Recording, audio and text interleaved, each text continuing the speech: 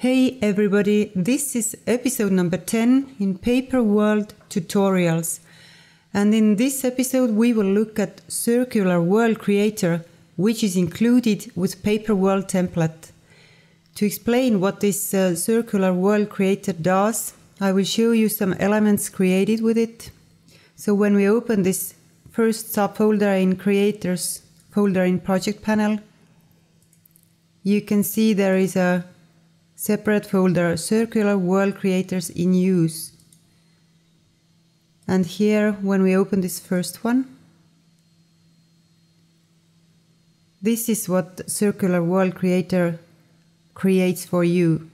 You have included here, I have put here these shapes, and the creator makes it to this round or circular world. And the other sample I will show you too.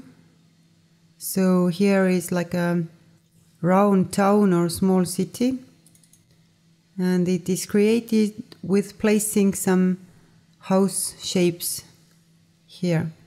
So this is what Circular World Creator does for you.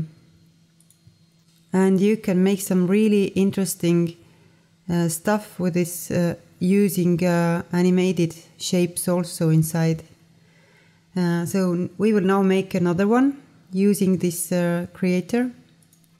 And to do that, I will open this first Circular World Creator 1 here. And right now this is just an empty circle here. We need to put some shapes inside the placeholder. So it's basically using this is exactly the same as for Mini World Creator. And we will use here some animated fire shape because we want to use this to create like a circular sky which is in flames or in fire. And I will look for animated fire in Elements folder. It's under Camping Shapes. And we will use this campfire shape 2, flames burning. I will just drag this shape into the placeholder below these two layers. Let's fit this view better so we can see what happens. And now I will make some duplicates of this to have more flames, like covering up this placeholder or a part of it. So I'll make 3 duplicates.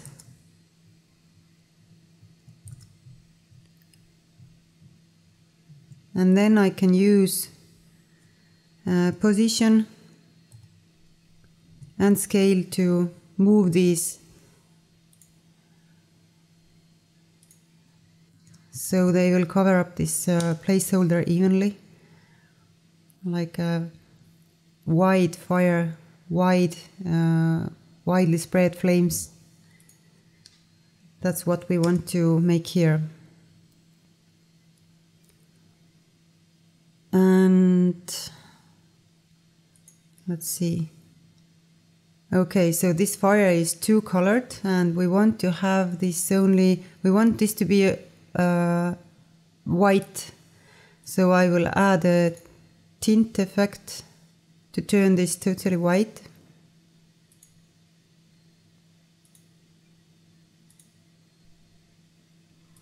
And now I can copy this effect to the other layers too.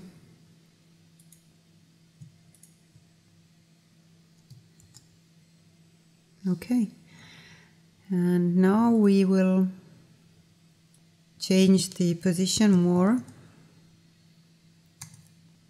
We want this to be as in Mini World, as is the case in Mini World.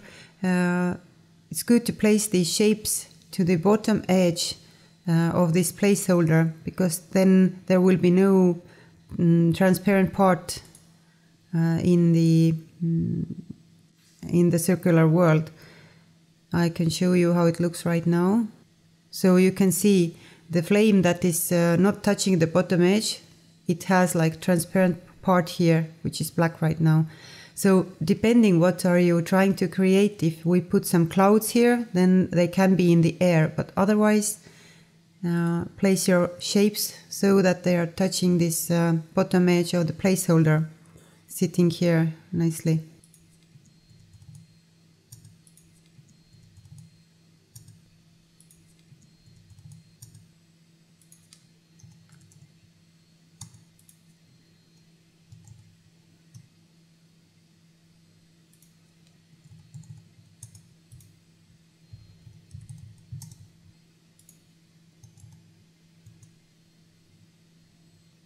So now these flames are more evenly placed, and I will also move some of them in time so they don't animate exactly the same way, because this is all same layer. So I will drag this first one back a bit, and the third one too. So let's close this. And now when we go back, we can see our creator updating the changes. And I want to make this even a bit smaller, because I know that it has to cover a big part of the frame or the scene where I'm going to use this. So this control lets you set a different scale number for the sky. So for example, if I put here 90, then it takes this transparent part or makes this round circle bigger. But you may have then to go back to the placeholder and use the distortion control. So I'll change this back to 45 like we are going to use. And now a really good way to check how your distortion, because there will be some distortion, it makes your elements match to the round shape. So we will correct this distortion, closing or putting a lock on this comp viewer, and then opening a new comp viewer. So there are two windows here. And now we go here to the placeholder, and when we make changes here, we can see the circular world creator updating. And using this first layer in placeholder, I can now make some corrections. I will change the scale for both Y and X.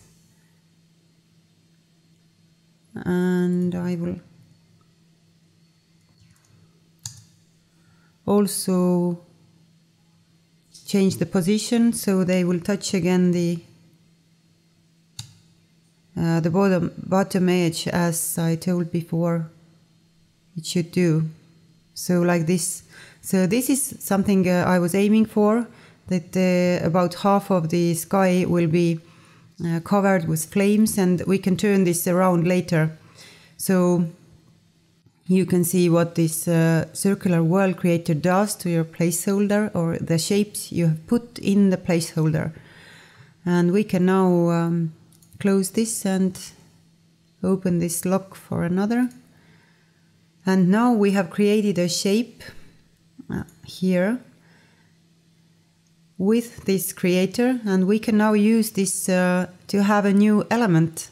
And as told before, elements are shapes with paper texture added. So if you want to use, you can use this as just a shape layer also, but we want to add some paper texture, so we will put this shape into the element.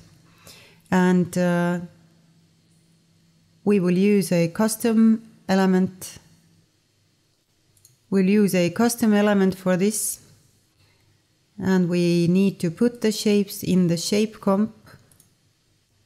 And this custom shape 6 is empty here, so we can take now our circular world creator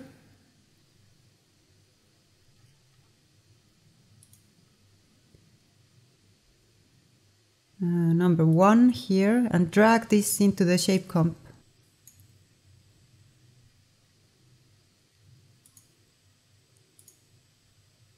So here it is now.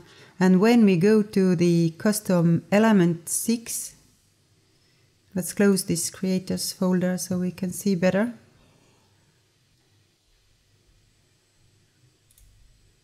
Now when we look at custom 6, then here is our element. So right now this uses a paper texture, white or ivory rice paper, and you can't perhaps see very well, but if you would use like a vintage paper or something, well, you can see some texture here. So that's why we put it into the element.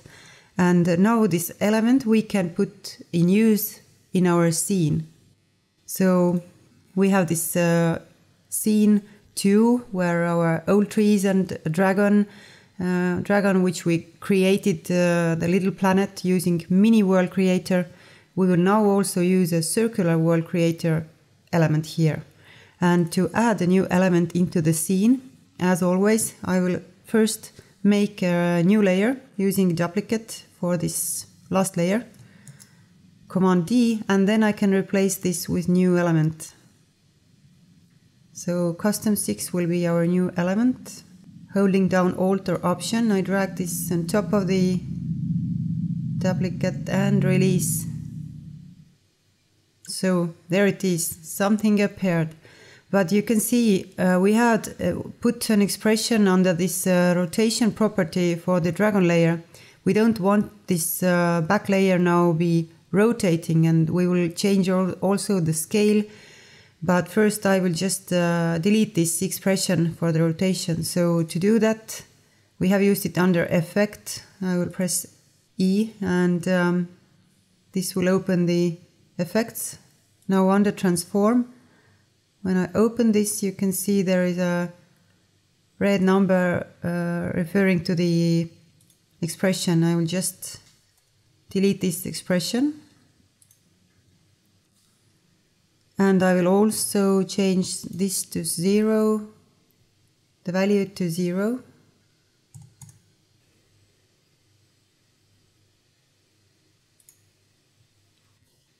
And right now we can't even see this circular hole or the transparent part because it's too small. We have to just change the scale to be bigger, so we can see also the transparent part. And we will change this to 150. Okay, but we also want to change the position for this, so we will take this to 1100. And you can also see that the flames are under the below on the lower part, not the upper part as it should look like. So I will turn this around 180 degrees to flip it vertically. Okay, now we can see our flames here. I will also change the color for this element because I want this to be colorful. All else can be ivory still. But let's turn off this depth of field temporarily, so it will make the working with the scene faster. So now we can go to the start point of animation. So we can see there, we can see the flames here too. And now to change the color for this element, I open this element comp, double clicking here, and the first layer is color control layer. So I just change the white to bright orange, like a really bright orange. Now we can close this and we can go back to our scene comp. And you can see it's not orange but gray, and that is because we have the scene color and perspective color affecting this layer. So as in some previous episode I told also, you can turn off the scene color and perspective color for every element layer separately. So we want to turn off these two effects. This one here, when this layer is selected, and also the perspective color. And now these don't affect the scene settings, don't affect this layer. And it keeps the color we have given it in the element comp.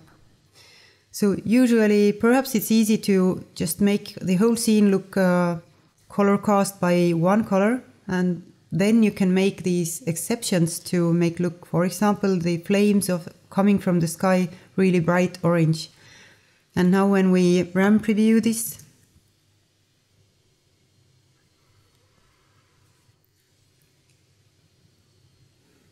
we can see these flames coming from the sky, or like the sky is in fire because this dragon is attacking the town or something. So this is the Circular World Creator, and this tool is meant to be helpful when you are creating your animated stories or telling your stories. You can present and show your elements and characters in a new way. So we'll add some little bit of magic to your story. And thank you for watching this episode. The next one will be about Layered Element Creator. And if you like this tutorial, then you are welcome to subscribe so you can get notified when we add more tutorials to the channel. Thank you. Bye.